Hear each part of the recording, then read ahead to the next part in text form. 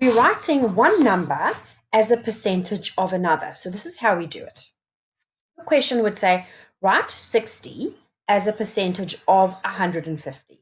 So first thing you're going to do is you're going to write the amount as a fraction. So you're going to go and you're going to put 60 as your numerator and 150 as your denominator.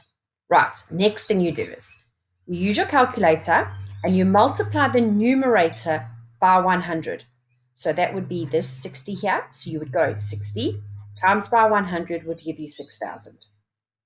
Then you divide by the numerator. So you divide by 150.